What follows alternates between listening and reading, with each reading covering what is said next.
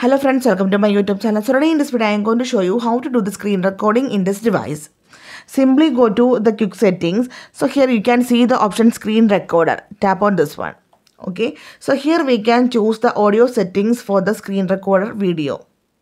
If you don't want to record the sound, background sound, then select the first option. If you want to record the media sound, then select the second one. If you want to record the media and the mic sound, then select this third one.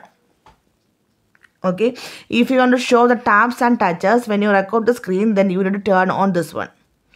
After do all these things, tap on the option start recording.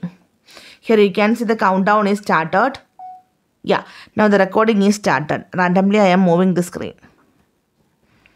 Okay, to stop the recording, tap on this stop button. You can see recording saved.